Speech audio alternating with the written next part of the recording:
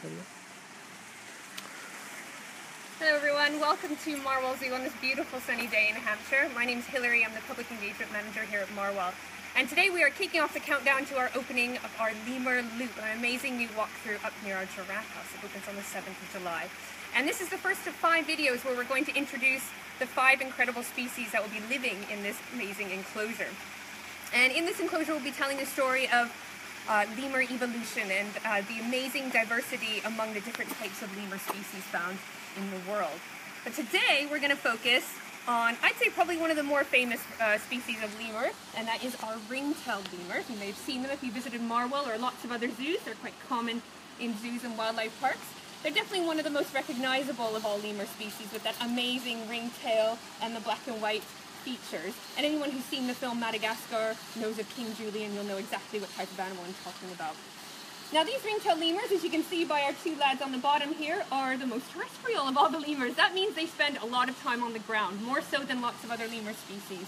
But they can really move through the trees on ropes like this really, really quickly. So they're really incredible and well adapted to move both on land and up in the trees. And our lemurs here today are doing a lot of sunbathing. So that's something that ring-tailed lemurs certainly do a lot of among our other lemurs as well here at Marwell. And that's when they lean back, they open their arms wide, and they look like they're worshipping the sun. A pretty cool behavior, and it's all about soaking up the rays while you can and warming up. These lemurs also can be seen huddling. I see a couple of our lemurs just over there close together. They do this for comfort. They can also do this to warm up a bit as well. And ring-tailed lemurs like these ones are incredibly social creatures. So they do live in large groups. We call them troops, which I think is a pretty cool name for them. These can be up to 30 animals, so really big groups at times.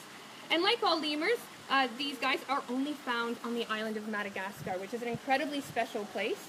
And specifically, ring-tailed lemurs like the ones you see here are found in the forests of the southern areas southwest of Madagascar. Now, ring-tailed lemurs, like a few other animal species, like I said, live in groups. There is a hierarchy, but in the world of ring-tailed lemurs, the girls are in charge. So it's a female-dominated society.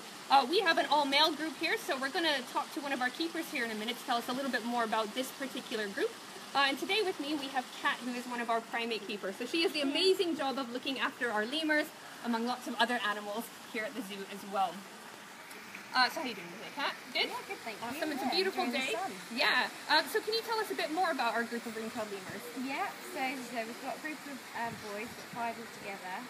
We've got Billy, who's down looking out the window. They're all behind you at the minute.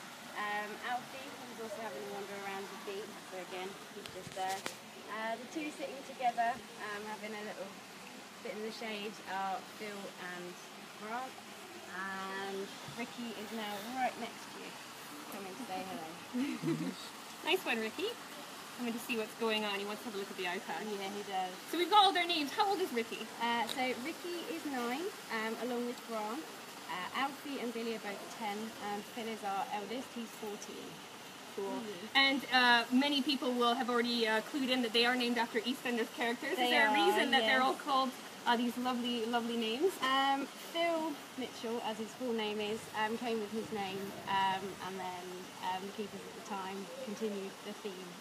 So that's where the EastEnders name. Very good. It's certainly memorable, isn't it? So it's really cool. Yeah. Okay, so you take care of the lemurs every day. Amazing job. What do you feed them every day here at Marwell? So every morning they get their breakfast, which is a pellet, which is a complete diet. It's also low iron, which is really important for these guys because they can store excess iron from their food. And then they also get vegetables. So particular favourites of theirs, they like romaine lettuce, and peas are quite a favourite at the minute, as well as beetroot and sweet corn. And then anything orange, so carrots, sweet potato, squash. So yeah, that's quite a varied diet. Yeah, they get quite a varied diet. And occasionally, when it's available, we give them barbs as well. They quite like their bamboo and hazel when it's available. And how many feeds do they get a day? We try and give them around 3 feeds just to spread it out for them, so that they've always got some food forage for in between sunbathing. Excellent. Now, I did mention earlier that when it comes to ring-tailed lemurs, the females are generally in charge, but this is an all-male group. So is there a hierarchy here? Do we have a male that rules the roost? Yeah, generally Phil is pretty in charge. I think it's because he's the bigger boy. He's quite bolshy as well. And then the lowest is probably Billy at the minute. He's quite a quiet individual, so yeah, definitely a hierarchy in the group. Excellent. And how long have you had the pleasure of working with these lemurs? I've been working with these guys for about a year now, which has been brilliant. I've loved it, and I've been doing some training work with these boys since May last year. Kind of now in preparation for the move up to the walkthrough, which is going to mean that they go up in crates, hopefully nice and yeah. And how are the preparations going for that? Yeah, they all seem to go really well. I popped up there this morning. It's looking really, really good. Loads and loads of vegetation and planting. Got a nice big pool area that's going to have plantation in it. There's rocks. It's all been landscaped really well, and inside again also landscaped. So there's been planting inside. So yeah, it's coming along really nicely. And with this enclosure, it's different from the way the lemurs have been set up here at Marwell in that there are multiple different species together. So how has it been mixing the animals and introducing them to each other? How is that going? It's going pretty well. We've shut them away for the minute, but these guys have now been mixed with our 3 black and white rough lemur boys. We did that a couple of weeks ago. And we made sure that it was quite a slow transition, make sure that there's a sort of familiar territory for everybody being mixed. So because we were moving the black and whites into the ringtail territory, we gave black and whites the indoor area, and then we did sort of slow introduction through the mesh so that they can sort of see each other, smell each other, but you know, in case they're not quite ready to be mixed, they can't really injure each other. And then when they all look to be positive, we mixed them together. We had to make sure that we have plenty of staff just in case we needed to intervene, but generally they're pretty good at communicating with each other. These guys were really agile, so they were able to get out of the way of the bigger black and whites, and obviously the black and whites, their size made them, you know, safe and fine amongst the mix. And it all went really well, and they did a lot of scent communication, so they just did it all for themselves, and we just stood back and made sure if it was okay.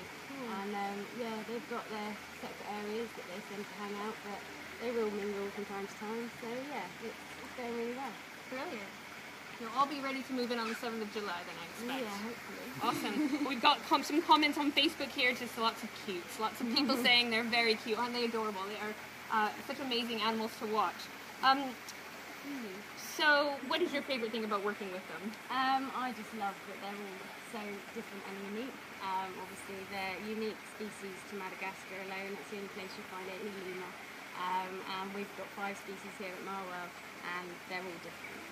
You know, we go from these guys that are a bit smaller, spend their time on the floor, and then we've got things like the crowns, where they're really at home, going, you know, in the air.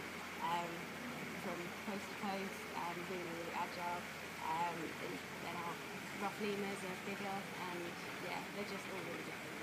Yeah, it's brilliant. And yeah, again, that's what our lemur loop enclosure is going to celebrate, is the diversity of lemurs, and that's one reason why we're putting a diverse group of lemurs in there, so you can really see the similarities, but also see how different these animals are, which is incredible because all lemurs that are found in the world today have actually descended from one single species. So it's quite an interesting story. So hopefully everyone will be able to make it after the 7th of July and see the lemur loop for themselves. So I have to ask, Kat, have you always wanted to work with animals? You know, a lot of people say you have a dream job, so is this something you always knew you wanted to do? Yeah, definitely. Always a dream job for me. I did a course at Spa in animal management, and then from there, whilst doing that, I did a lot of blood, sweat and tears to kind of be a zookeeper or work with animals in general, because obviously it can be quite a popular job, dream job. And yeah, so I did a lot of voluntary work, a lot of work experience, and then I was lucky enough to get a job here, and that was nearly 4 years ago. Brilliant. And yeah, these guys are just brilliant to work with, so it's very rewarding, and I love it. Yeah, so what is the best thing about being a keeper? Aside from the obvious hanging out with animals all day. Yeah, obviously you hang out with animals. I think it's the actual knowing that you're working with some really endangered species and you're helping to take care of them and safeguard them for the future. Obviously there's always threats to all of pretty much the species we have here and in other zoos, so to know that you're actually trying to help conserve them, and we're just safeguarding them really. So it's a really quite nice but important role that we play, and I think that's the best thing, because we're hopefully making a difference. Yes, absolutely. And We've got a question from Christine asking which lemur species are going into the new enclosure, so you can tell us a bit more about those four We've got species. the 3 black and white rough boys that are going in. Obviously they've already mixed with the ringtails, so these 5 will be going up. And then we've got the 2 crown lemurs who are just down at the bottom of the complex. They will be moving in on the 7th. So yeah, it should all be going really well. Excellent. And roughly, I've read about a lemur longevity, so how old they live in the wild, but what about captive ringtail lemurs? How long do they live? Captive ringtail We've got lemurs Shelley asking that. Yeah, they can live around 20, maybe 25 at a push.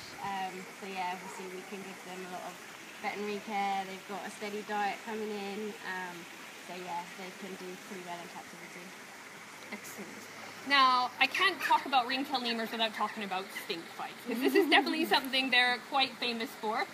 So male ringtail lemurs will use scent glands on their wrists, and they'll rub them on trees and other areas to mark their territory, but they also rub them on their tails to try and essentially get the scent onto their tail. And then when the males are wanting to fight over the girls, they'll do something called stink fighting, where they waft their tail at each other. Have you seen our males do that here? There are no females in the enclosure, but have they done that for other reasons? They have actually. When we were mixing them with black and whites, they were doing a lot of stink fighting, really wafting their tails, their little ears were back, and yeah, they were making sure that their scent was getting everywhere, so that the black and whites knew this is us. Yeah. We're together as a group of 5, and you've kind of come into our bit, and we've got to make sure that we all know where we stand. So yeah, there was a lot of stink fighting that day, which is really interesting to see, because generally we don't normally see it, because obviously they're quite a settled group. So they've come to stand next to you here. They seem, obviously we've already talked about that ringtail lemurs are quite social creatures, but it looks like they're just happy, or seem to be rather content, just sitting kind of close to us, wondering what's going on. There may also be the promise of food, if you think that's what they're around about. Yeah, and I trained them just before, so they might be hoping that there might be a bit more of a reward and another session happening, but not yet. Excellent. Tomorrow. So when do they get fed again today? Jake will be feeding them probably just after his lunch, so about 2 o'clock today they'll be getting their next feed. It's not been long since they had their first food, and then they'll get one slightly later in the afternoon. Cool. And out of all the things that we give them here, Sean's asking on Facebook here, what is the thing that they go for first? What's the one bit of food that they seem to enjoy the most? Oh, at the minute it's a tie, I think, between carrot and beetroot. So either of those. Very healthy, gentlemen. Yeah. Very healthy. Excellent. So we've got another question from Christine here. Is the public allowed to walk through the new enclosure? And absolutely. So it is a walkthrough, which is exciting. You'll be in the same enclosure as the lemurs, as well as a green peafowl, who we'll talk about in a later video. I was joining the lemurs, which should be very exciting. So it really is an immersive experience, and we're really looking forward to it opening. And it looks like the lemurs here have kind of chilled out a little bit and are... One of them's found a bit of food left over from breakfast, I think, but I think we'll probably wrap it up here inside the lemur enclosure. So thank you so much for joining us, everyone. Thanks for all of your comments and questions. It's great to see that there's some interest around our lemur loop enclosure. We're really looking forward to it opening again on the 7th of July, and we'll be back here next Wednesday with the next video highlighting another one of our species, most likely another lemur. I think we're going to keep the green peafowl for the end. That'll be the finale, so we'll see how that goes. But thanks so much for joining us again. We'll see you at Marwell here again soon.